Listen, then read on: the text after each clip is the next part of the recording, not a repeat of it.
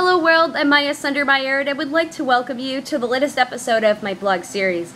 So far, I've utilized my blogs for three main purposes, being that they are, number one, sharing my experiences with you of what it's like for me to live with autism. Number two, giving my 2 cents about what's going on with autism and the media. And number three, covering topics that I am passionate about that have absolutely nothing to do with autism whatsoever.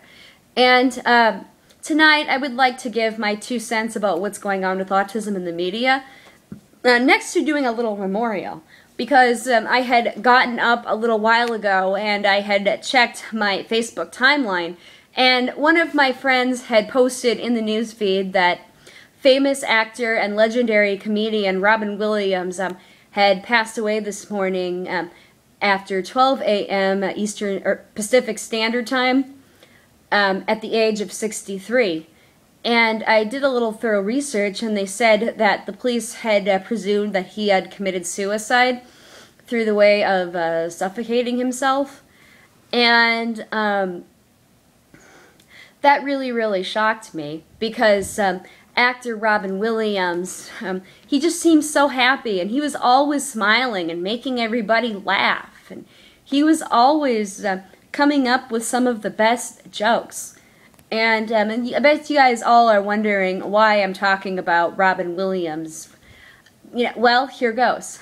There have been several media sources out there stating that the famed actor was on the autism spectrum, like myself, and then he was also incredibly hyper, and it was known that he was diagnosed with Tourette syndrome. But as far as the autism diagnostic goes, it does not surprise me that he was autistic. I mean, just the way he would act when he would stand on stage at the Oscars, or he would do some funny stuff when he did a stand-up comedian show. There are people with autism that don't know how to quit, and so I would not be surprised that he was on the autism spectrum. I'm just really shocked once again that somebody who can have a great big smile and can look so happy on camera would be willing to commit suicide. But at the same time, there's a time and a place where we feel like we can't be happy all the time, and we can't make others laugh all the time. We need time to breathe. We need time to be angry. We need time to be sad. And I guess when you're that big and you have that expectation of you, you're expected to be funny all the time, and you're expected to smile all the time. And maybe that's why he was so depressed. But because evidently he was an alcoholic, and he had been trying to go through rehabilitation and trying to help himself get better. But I guess his depression got the best of him. And as somebody who is a fan of Robin Williams, this is sad. I mean, I don't want to do anything else. I don't want to study. I don't want to do anything serious right now, because that man was so funny. Instead, I want to do this blog, and I want to talk about some of my fondest memories of Robin Williams. And you know what? I might even cry on here, so beware if you see water running out of my eyes. But I remember first seeing Robin Williams in old reruns of the old TV show Mork and Mindy. And I specifically remember him making a weird noise that went nano nano. And back then I thought that it was but I couldn't remember. I just thought it was a really weird noise. And then I remember seeing an episode of Mork and Mindy years later, after finding out how big and famous he really was. And I remember there was an episode where he let others take advantage of him, and he needed to learn to be assertive and say the word no. And there was an episode where a Girl Scout knocked at their door, and he answered it, and she said, "Hi, would you like to buy some cookies?" And Robin Williams said, "No!" And he shut the door. And boy, did I ever laugh at that scene. And I laughed and I laughed and I laughed. And I was so excited about it that I called up all of my friends, or one friend, and I told her every little detail about it because I'm a very detail-oriented person.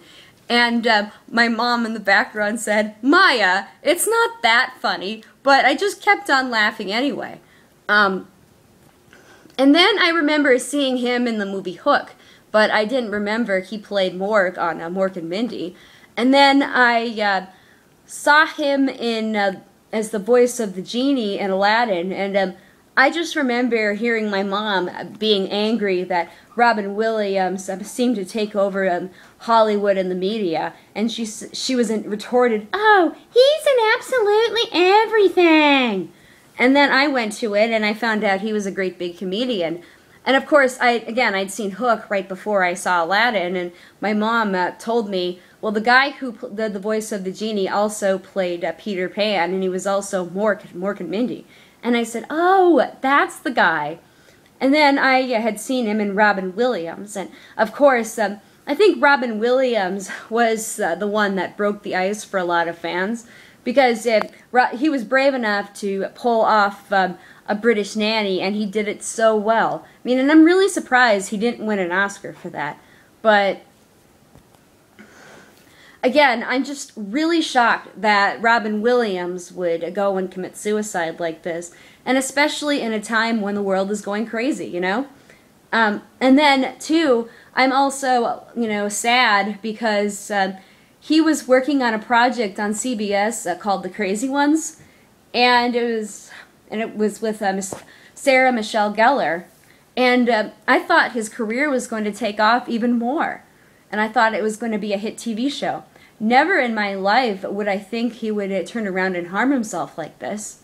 But you know what? Robin Williams was only human, and like the rest of us, he needed a downtime to be sad. And it shows you that you can't be a people pleaser, or it's going to eat you alive.